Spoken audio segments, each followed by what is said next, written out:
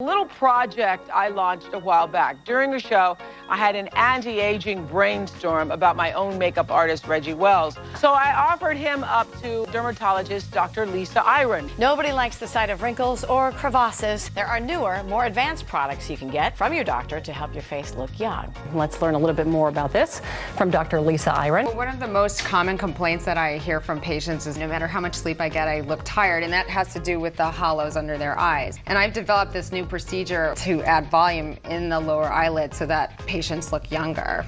Cosmetic dermatologist Dr. Lisa Airan says she's never been busier. I mean, if it's a choice between the newest luxury handbag or looking as good as you can, I think people are always going to choose looking as good as they can. Women usually notice the aging of their hair in their late 30s, and then it gets progressively less dense in each decade. I want to thank Dr. Bourne, Dr. Airan.